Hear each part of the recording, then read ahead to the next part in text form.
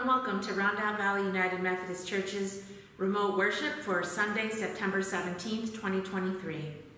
Please join us for our in-person worship at 10 o'clock on Sunday mornings here in Stone Ridge. And if anybody is interested in a Zoom meeting to discuss parish matters, it will be on Tuesday, September 19th at 7 p.m. Please contact Pastor Caroline for information. Thank you. Please join me for the call to worship. When the tides of fear seem to overwhelm us, we cry out, Lord, come to us and lead us to paths of safety. When we feel lost and alone and we wonder if anyone cares about us, we cry out, Lord, come and heal our wounded spirits. When turbulence within and without seem to threaten us, we cry out, Lord, bring us peace. Now let us pray. Oh God, just as we look into a mirror to see any soiled spots on our face, so let us look to you in order to understand the things that we have done amiss. We are like a reed shaken in the wind. We are inexpressibly weak. Leave us not to ourselves, but dwell in our hearts and guide our thoughts and actions. Amen. There is a name I love to hear, I love to sing its word. It sounds like music in my ear, the sweetest name on earth. Oh, how I love Jesus, oh, how I love Jesus, oh, how I love Jesus, because he first loved me. It tells me of a Savior's love who died to set me free. It tells me of his precious blood, the sinner's perfect plea. Oh, how I love Jesus, oh, how I love Jesus, oh, how I love Jesus, because he first loved me.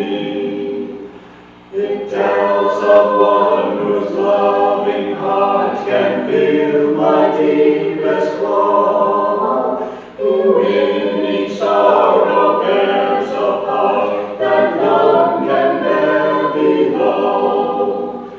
Oh, how I love Jesus, oh, how I love Jesus, oh, how I love Jesus, because he first loved me.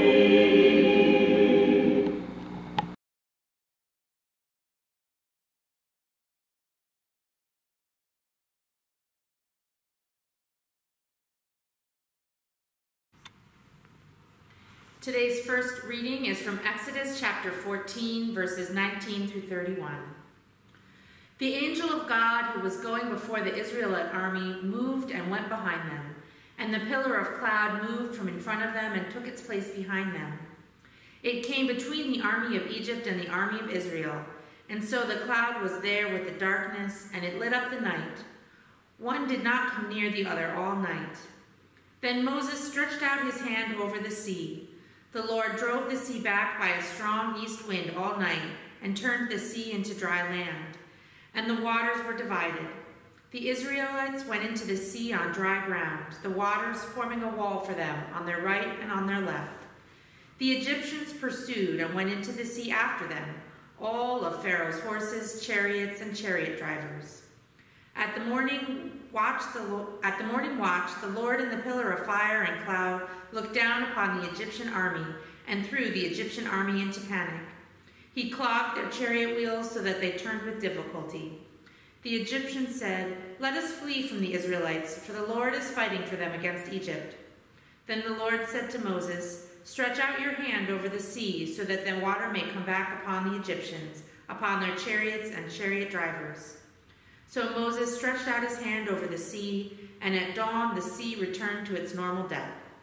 As the Egyptians fled before it, the Lord tossed the Egyptians into the sea. The waters returned and covered the chariots and the chariot drivers, the entire army of Pharaoh that had followed them into the sea. Not one of them remained.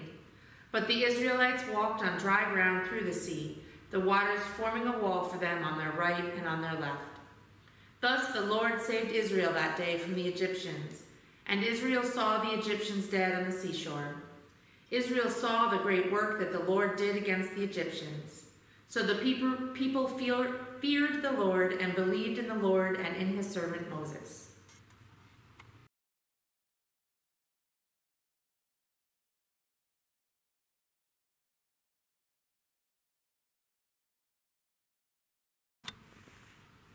Our second reading today is from Romans chapter 14, verses 1 through 13. Welcome those who are weak in faith, but not for the purpose of quarreling over opinions. Some believe in eating anything, while the weak eat only vegetables. Those who eat must not despise those who abstain, and those who abstain must not pass judgment on those who eat, for God has welcomed them. Who are you to pass judgment on servants of another? It is before their own Lord that they stand or fall, and they will be upheld, for the Lord is able to make them stand. Some judge one day to be better than another, while others judge all days to be alike. Let all be fully convinced in their own minds.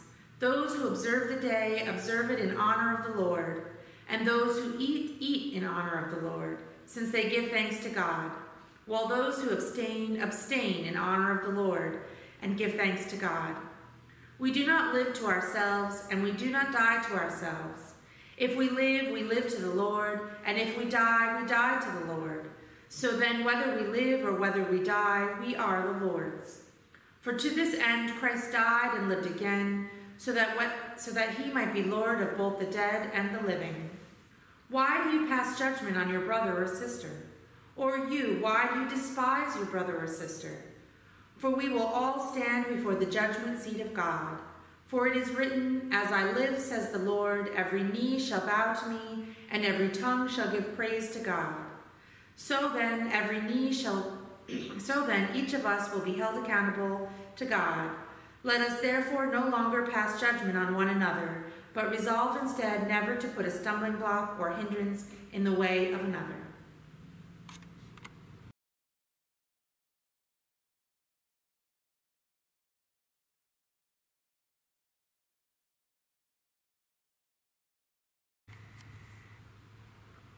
This morning's reading from the Gospel comes from Matthew chapter 18, verses 21 to 35.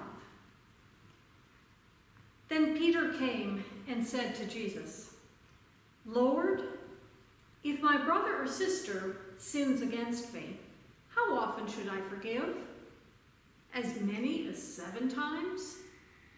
Jesus said to him, Not 7 times. But I tell you, 77 times. For this reason, the kingdom of heaven may be compared to a king who wished to settle accounts with his slaves. When he began the reckoning, one who owed him 10,000 talents was brought to him. And as he could not pay, the Lord ordered him to be sold together with his wife and children and all his possessions, and payment to be made. So the slave fell on his knees before him, saying, Have patience with me, and I will pay you everything. And out of pity for him, the lord of that slave released him and forgave the debt. But that same slave, as he went out, came upon one of his fellow slaves who owed him 100 denarii. And seizing him by the throat, he said, Pay what you owe. Then his fellow slave fell down and pleaded with him, Have patience with me, and I will pay you. But he refused. Then he went and threw him into prison until he would pay the debt. When his fellow slaves saw what had happened, they were greatly distressed, and they went and reported to their lord all that had taken place. Then his lord summoned him and said to him, You wicked slave, I forgave you all that debt because you pleaded with me. Should you not have had mercy on your fellow slave, as I had mercy on you? And in anger his lord handed him over to be tortured until he would pay his entire debt. So my heavenly Father will also do to every one of you if you do not forgive your brother or sister from your heart. You've got to hand it to Peter. He says the darndest things to Jesus. Things that you were maybe wondering about but were too embarrassed to ask because you think that everyone would think you're not too bright. Things that sound a lot like the anonymous pleas for insight into newspaper and online advice columns. But Peter's isn't anonymous. His name is attached to his utterances forever. Thank you, Peter. We were kind of wondering about this stuff already, actually. But yikes. Jesus' words here, tucked in the midst of teachings about the kingdom of heaven and proper behavior for people in a community of faith, maybe the two could be related, are really, really challenging. As in, this faithful living thing is going to require a lot from you. Peter's question that starts off today's reading is simple enough. If someone sins against him, how often should he forgive? Should he go the extra mile and, I know this sounds ridiculous, but forgive 7 times? The way he puts it, you can tell that Peter thinks he's obviously going overboard to suggest forgiving someone as many as 7 times. Unfortunately for Peter, he does not get kingdom points for his generous septuple forgiveness proposal. Jesus' answer is a big nope to 7 times forgiveness. Not 7 times, I tell you, but 77 times. Some older translations even put it as 70 times 7, and that works out to 490.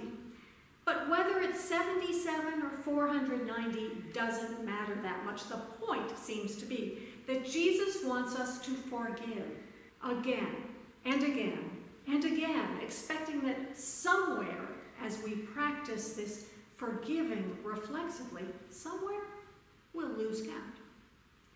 And that, losing count, is something we try so hard not to do. Keeping track, knowing the score, knowing how much, how many, what do we owe, or what are we owed, these are the things that we're taught to pay attention to. What's your credit score? It will affect the other numbers in your life when you apply for a loan. You see this deeply ingrained attention to what's owed in the parable of the king and the slaves, the first of whom owed the king 10,000 talents. How much is that? Well, some estimates value a single talent at 6,000 days' wages for a laborer. So 10,000 of those is an insanely huge amount, between 150,000 and 165,000 years' wages, depending on which study Bible's notes you're using. Adjusted for inflation, I'd say it translates into a bazillion dollars. There is no way in the world that anyone in their right mind would lend that kind of money to anyone, particularly not a slave, and no way in the world that anyone, particularly a slave, could ever in a million years come close to paying it back. So the whole thing with the slaves falling on his knees and pleading, "Have patience on me, and I will pay you everything," to his lord of the slave, and the lord of the slave having pity on him, releasing him and forgiving the debt, it's just all mind-boggling. It's hard to see anyone in the parable doing any of that with a straight face. Surely anyone forgiven and released from such a gigantous obligation would live the rest of their days absolutely overflowing with gratitude and generosity all day, every day. It would be like the biggest pay it straightforward chain at the drive-thru ever. But that's not how the story works, is it? Moments after he is released from the debt, the slave meets a fellow slave who owes him a more understandable debt, maybe 4 months' wages. And release and forgiveness of said debt are not slave one's approach. No, pay it all, pay it now. Slave two pleads, have patience with me and I will pay you. Does that sound familiar? It should, because it is exactly what slave one said to the king, even though he had no possibility of being able to repay. Hearing slave two implore him with the very same words he's just used on the king, does slave one respond the same way the king did, with release and forgiveness? Well, no. It's off to prison with slave two. As Presbyterian pastor D. Mark Davis says, in a parable full of ridiculous proportions, this is the most ridiculous movement yet. This would never happen. It would be almost like a bank that has been bailed out of billions of dollars worth of loans built on a failed scheme of sub-zero interest rates, turning around and foreclosing on a house that someone bought while taking advantage of those rates. It would be like Christians presuming forgiveness for a history that includes all manner of violence and coercion, calling all Muslims violent because of the actions of a small portion of Islamic extremists. It would be like a church member, having been forgiven all manner of sinfulness, turning toward a gay or lesbian person and saying, you don't belong here. Come on, Jesus. This kind of stuff never happens. If this all seems wrong to you, you're in good company. Remember how the gospel continues? When his fellow slaves saw what had happened, they were greatly distressed, and they went and reported to their Lord all that had taken place. Then the Lord summoned him and said to him, you wicked slave, I forgave you all that debt because you pleaded with me. Should you not have had mercy on your fellow slave, as I had mercy on you? And in anger his Lord handed him over to be tortured. There's some payback for you on steroids. Jesus' story is likely not what Peter expected when he asked if he needed to be ready to forgive the same person 7 whole times. If asked, I think that most people would agree that forgiveness is a good thing. But getting down to the details of who and what and why we should forgive, things get complicated. In our payback reality, the idea that we would forgive reflexively and repeatedly without reservation sounds kind of ridiculous.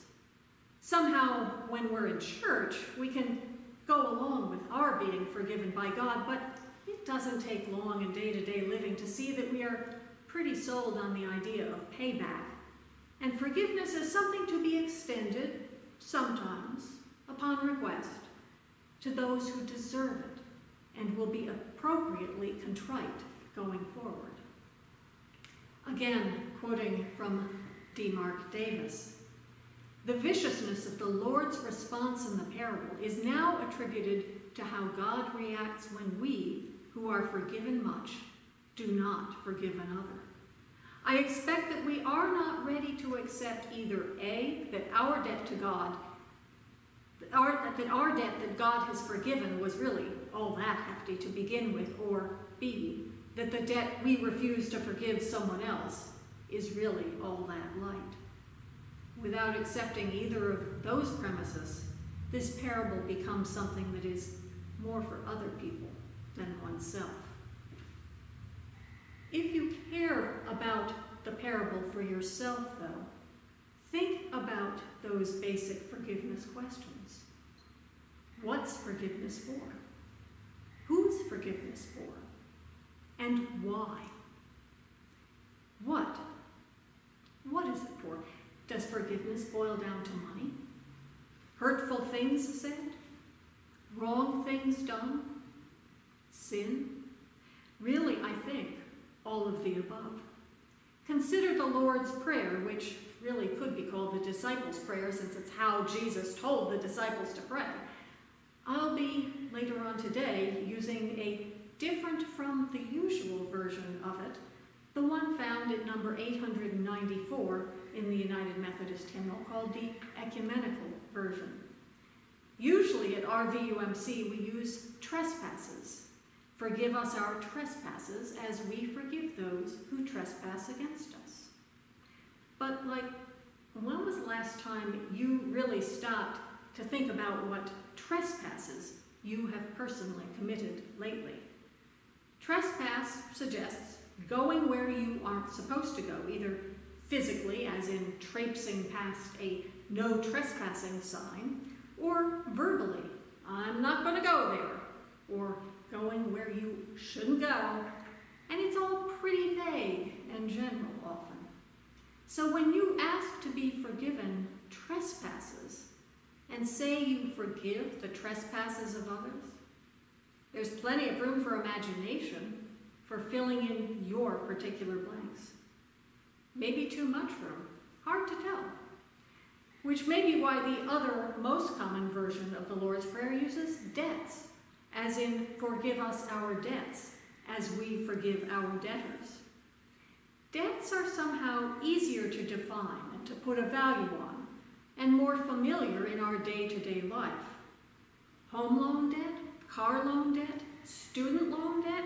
Debt is something that lots of people can get their minds around, which is not to say that people are of one mind about how to approach debt. Even a few minutes perusing the teachings of various financial advice gurus turns up a whole range of attitudes toward debt. Is it all bad? Is there some good debt and some bad debt? And when you start to look at the current political controversies around student loan forgiveness, you realize that debts and the forgiving of them are incredibly complicated. The Greek word used in Matthew 6's version of the Lord's Prayer is ophilemata, and at its most basic it means things owed, things due. But as a footnote, the New English translation notes on debts. The parallel passage in Luke 11 uses the term sins, suggesting that debts here is used metaphorically to refer to moral and ethical debts, in other words, sins, rather than merely financial obligations, though it has been suggested that the idea of debt forgiveness still lies at the root of Jesus' teaching here. Note the use of similar debt forgiveness imagery in parables like that of the unforgiving slave in Matthew 18. Which brings us to the ultimate, what are we to forgive anyway thing? Sin. The version of the Lord's Prayer that I'll say today has, forgive us our sins as we forgive those who sin against us. When Christians pray this, we do so, I trust, with the understanding that in Jesus, God has forgiven our sins, whatever they are, and that we in turn stand ready, willing and able to forgive the sins, whatever they are, of others who have sinned against us, which, like so many things, is easier said than done, and brings up the questions of who is forgiveness for, and why forgive? Is it only for those who ask, beg, or plead for forgiveness? Does forgiveness only work if the person receiving the forgiveness is clearly and dramatically changed by being forgiven? If the person being forgiven neither asks for nor seems to be changed by it, should you even bother? As Jesus' parable portrays forgiveness, it is most definitely to be extended to those who ask. the Lord's Prayer and human experience more generally leave the question of what about those who don't ask, leaves that ambiguous. Forgive us as we forgive others. One of the most dramatic recent cases of unasked for forgiveness being given to a perpetrator who seems both not to appreciate the forgiveness but also not to be remorseful in the least comes out of Charleston, South Carolina. That is, unasked for forgiveness that was extended to the white supremacist who killed 9 members of a Bible study at Emmanuel AME in June of 2015. Do you remember that? Just days after he killed their loved ones, some of the family members addressed the killer at his bond hearing, extending forgiveness to him. According to the CNN report, his response, a blank expression. And the subsequent years have not yielded anything resembling remorse or repentance from the killer. The offer of forgiveness, though, can have an effect upon the individuals who extend it. The Reverend Anthony Thompson, whose wife Myra was killed in that massacre, even wrote a book, which I confess I have yet to read, called Called to Forgive. Earlier this year, he was interviewed. For Thompson, like many other family members, summing up the last 8 years is not easy, but he said granting forgiveness is what ultimately helped him through the heartbreak. Forgiving him and other family members forgiving him made a difference in how I feel right now, he shared. His path to forgiveness began when he spoke at the gunman's bond hearing after his arrest. You know, I experienced a whole lot in just a few minutes, he said. I thought that I was up there for hours. Before that day in court, Thompson says he was ready to give up after losing his wife. I fell on the ground crying, and I really couldn't take it, he said. I threw in the towel, and I told God, I'm not going to pastor. Don't expect me to be in church on Sunday. I literally threw in the towel. But Thompson says God would speak to him about forgiveness, and when he finally decided to listen, it changed everything. Instantly, immediately, I was released, he shared. Anger, hate, everything I felt, even sadness, it was gone. I received peace like no other. Peace like no other in that context of overwhelming anger and grief. Wow. That's a testimony that makes me think maybe, just maybe, there can be times when unasked for forgiveness given to an unrepentant sinner can be effective. Clearly, for some of the survivors of the AME church shooting, extending such forgiveness helped them to heal, never mind the killer. That is a pretty strong reason in favor of forgiveness. I'm in awe of those folks who have taken Jesus' teaching on forgiveness and practice it so fully. But I have to confess, I find myself probably more likely to see the prospect of extending unasked for forgiveness to someone unrepentant, similarly to Christian Cooper, also known as the Black Central Park birdwatcher.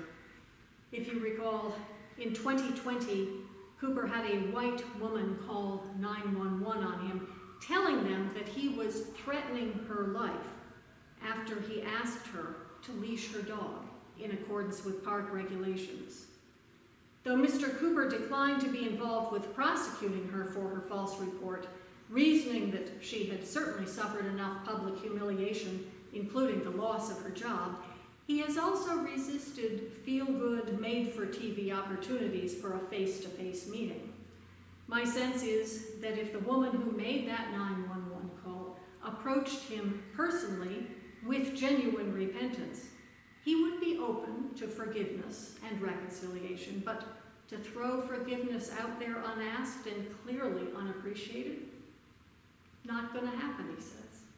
So, it's complicated.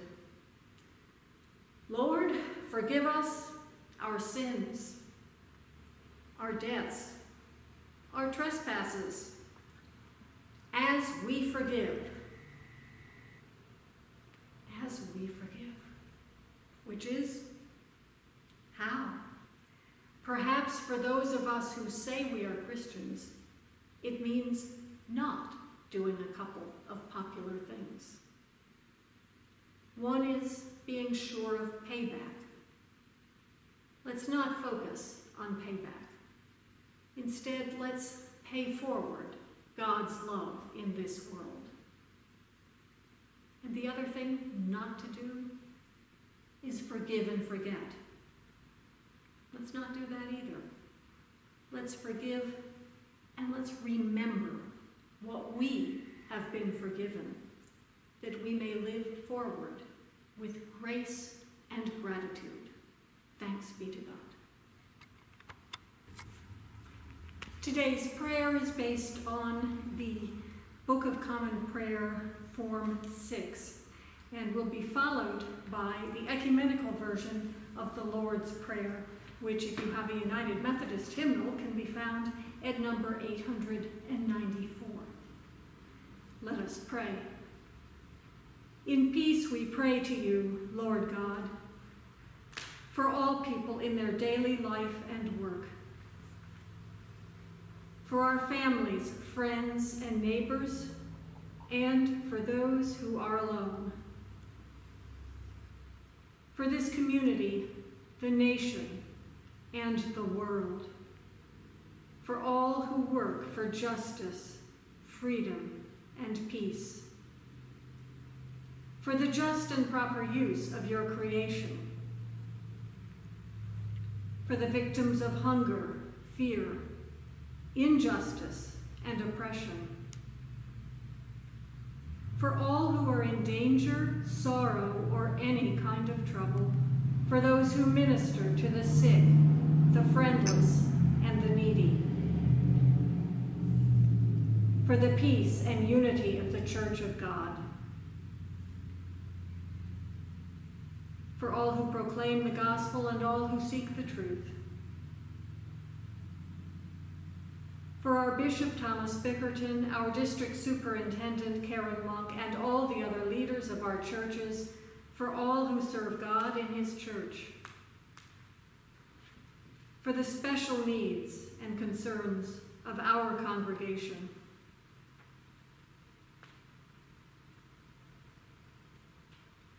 hear us, Lord, for your mercy is great. We thank you for all the blessings of this life. Now hear us as we pray as you have taught us. Our Father in heaven, hallowed be your name. Your kingdom come, your will be done on earth as in heaven. Give us today our daily bread. Forgive us our sins, as we forgive those who sin against us. Save us from the time of trial and deliver us from evil. For the kingdom, the power, and the glory are yours now and forever. Amen.